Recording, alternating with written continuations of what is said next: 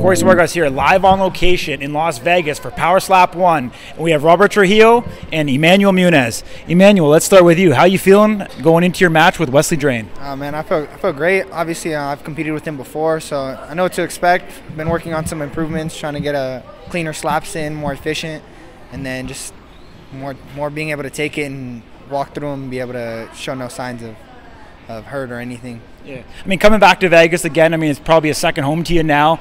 Are you feeling more comfortable being here, being back again? Yeah, definitely.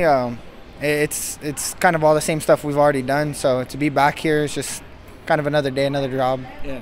Is there any more pressure with it being a live event versus a pre-taping event? I haven't thought about it much. I'm sure when we get to the moment, it'll probably be a little more crazy, but as of now, I wouldn't say anything. It's just I go out there, I compete, I do my job, and that's it. Yeah. Well, I mean, obviously, you had a great outcome last time. Do you have the same game plan going in, or are you going to change anything from your last match with Wesley? I think I'm going to try to eat them a little bit more. Where I was letting them kind of push me before, I'm going to try to eat them, try to make the shots look like a little less for the defensive side, and then for the offense, just try to, like I said, I've been working on trying to get to the cleaner slaps, better placement with my hands. So. Awesome, man. Well, I'm going to go over to Robert here real quick. Robert, how you doing, my man? I'm doing well, man. I'm doing well. Yeah, so I appreciate you joining me here again. You are getting ready to go up against Jules Scott. How you feeling? I'm super excited, man. I lost the coin toss, so I'm excited to go show everyone what my chin's made of because, I got a chin, been fighting forever, and I'm ready to show the world, why I could take it from both ends.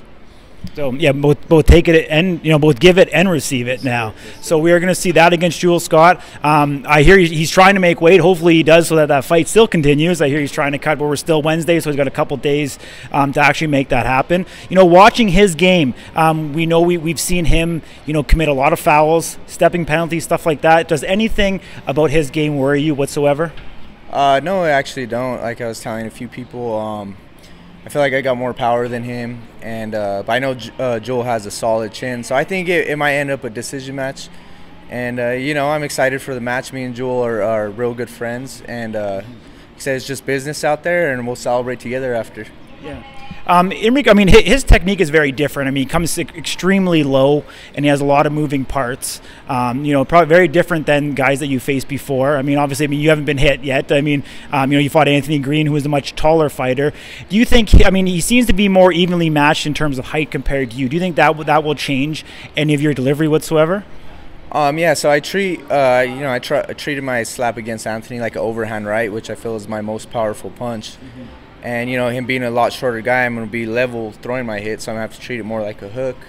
And I still feel like I could generate a lot of power into that. So, yeah, I think the height does play a huge difference. But, sparring MMA, I've sparred guys every size you could think of. So, I know where to land. I have perfect precision on my striking. And I feel like that's what separates me from a lot of the guys who don't have too much combat experience. Yeah. Is I know where to land my hits and I know how to land them. Yeah, I mean, you're one of the smaller guys, in the low 150s. They've talked about potentially adding a 155 class to Power Slap. If they do that, is that something that would entice you more, or do you feel that you're 170 and you'll take matches at either or? So they actually, so that's why Joel is cutting weight. They did create the lightweight division. And yeah, I'm super motivated because I went in ranked as the #1 ranked lightweight. Since Joel was a #3 welterweight and he's dropping down, they placed him above me. So I'm ready to show why I do deserve that #1 spot in the lightweight ranks. Is there any nerves going in? You're the first fight of the night, or are you just ready to rock and roll? Yeah, there's nerves all the time. I just learned how to deal with them a little bit better through a lot of my fights, but. Yeah, I mean, I feel it's funny. I get a little more nerve-wracked for this than I do for my fights because I don't have no option to defend myself. I just got to stand there and take it. But like I said, I know I got a chin. I'm excited that I am the first fight. I'm used to being in my last 4 fights. I've been in MMA. I've been the main event. So I'm ready to just go get this one over with and get to enjoy the rest of the matches. Yeah. Well, I mean, you and Emanuel here, you guys seem to be inseparable, hanging out together in Vegas a lot of the time. What kind of shenanigans have you guys been getting up to? For the camera, we've been doing all the good things like going to sleep on time, eating our veggies. But no, we've been having a lot of fun, gambling here and there, just going out eating. Like you said, we're pretty close. Me and Robert are pretty inseparable, always together. But good for training, good for knockouts. Same team. Yeah. Awesome, man. Well, great to see you guys. Are you guys? I guess you guys are both ready to make weight.